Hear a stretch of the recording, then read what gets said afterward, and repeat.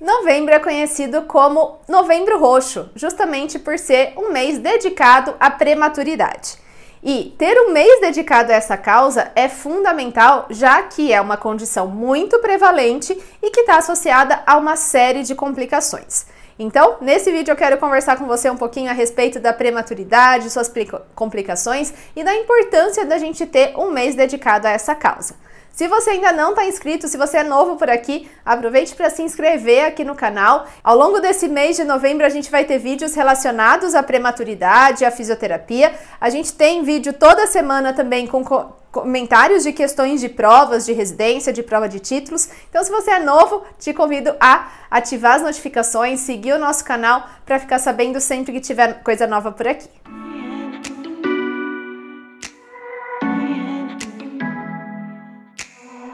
Se você já estava por aqui antes, seja bem-vindo de volta. Se você é novo no nosso canal, eu sou Letícia Campos, eu sou fisioterapeuta e nesse vídeo eu quero dar início a uma série de vídeos que eu vou postar ao longo do mês de novembro dedicados à prematuridade.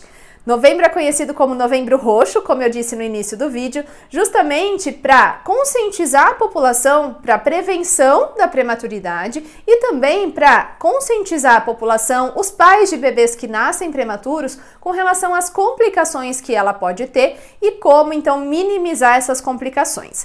Muitas vezes não dá para evitar totalmente? Talvez, mas muitas vezes dá sim para a gente minimizar as complicações associadas ao nascimento prematuro.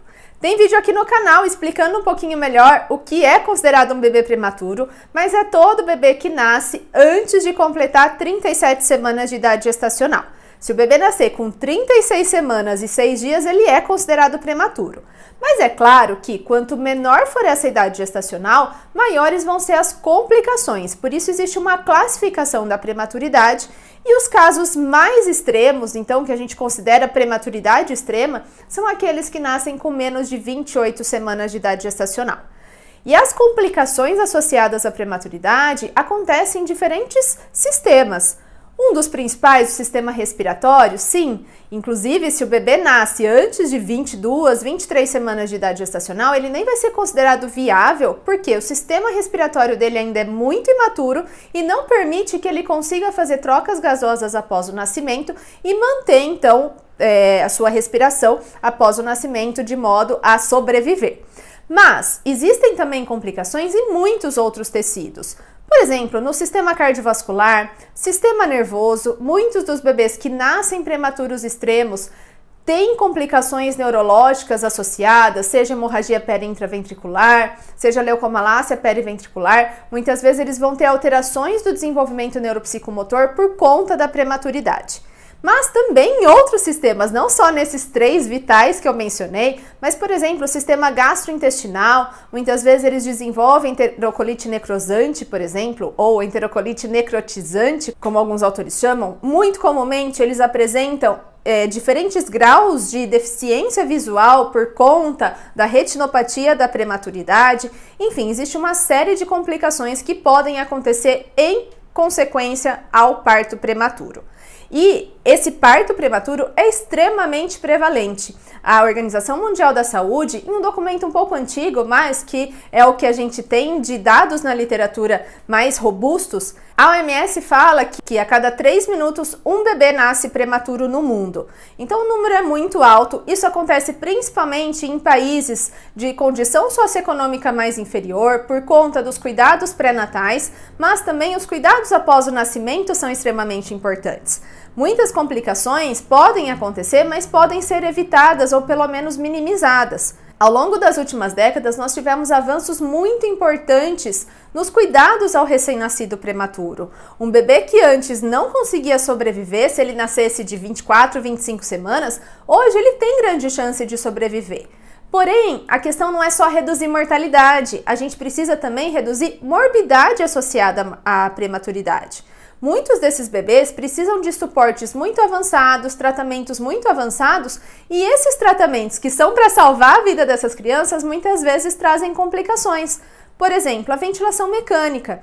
O suporte ventilatório, seja de forma não invasiva ou invasiva, muitas vezes é necessário nesses bebês que nascem, principalmente prematuros extremos. Em algum momento, grande parte deles, uma boa porcentagem, precisa de suporte ventilatório e muitas vezes esse suporte ventilatório é invasivo.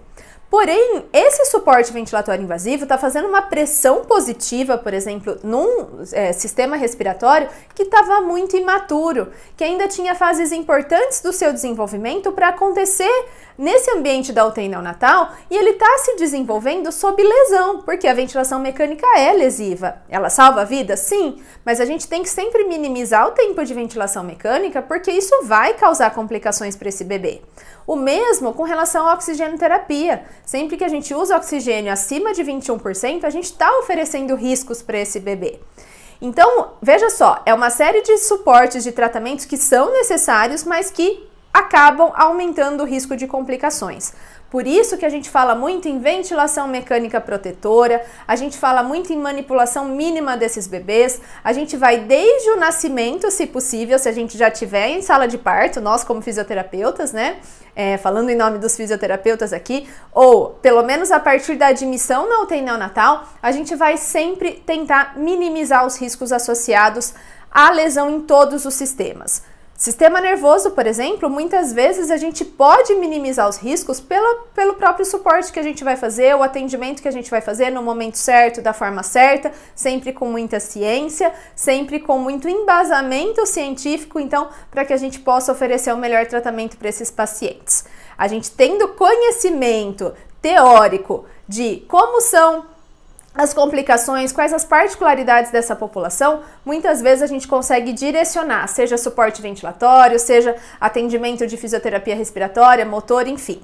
E a nossa visão para esses bebês prematuros, pensando como fisioterapeutas, a gente tem que olhar ele lá na frente. A gente quer que eles tenham alta na sua melhor condição. A gente quer entregar esse bebê para a família que vai passar por tanto dentro de uma UTI neonatal, o processo vai ser muitas vezes tão longo, tão difícil, mas a gente quer entregar ele para a família na sua melhor condição, com a sua melhor função. O nosso olhar como fisioterapeutas é com relação à funcionalidade. Seja a funcionalidade de respiração, seja a funcionalidade relacionada ao sistema musculoesquelético, à função motor, enfim. Mas a gente sempre tem que ter esse olhar pensando em como que a gente vai entregar para que essa criança tenha uma vida plena, o mais saudável, o mais tranquilo possível após a alta hospitalar. Porque muitas das complicações relacionadas à prematuridade vão se prolongar, vão acontecer a longo prazo. Se, por exemplo, esse bebê tem uma lesão neurológica, uma hemorragia periintraventricular grau 3, grau 4, por conta de uma manipulação excessiva, de uma pressão excessiva na ventilação, enfim, uma série de questões. Pode fazer oscilar fluxo sanguíneo cerebral e pode fazer sangrar esse sistema nervoso. A gente vai ter mais vídeos ao longo do mês falando sobre isso. Mas, se a gente fez tudo isso, né, não cuidou para minimizar o risco disso acontecer, não quer dizer que é culpa nossa, que é sempre idiopático, mas muitas vezes pode ser evitado, essa criança vai ter uma paralisia cerebral e isso vai ser para o resto da vida dela.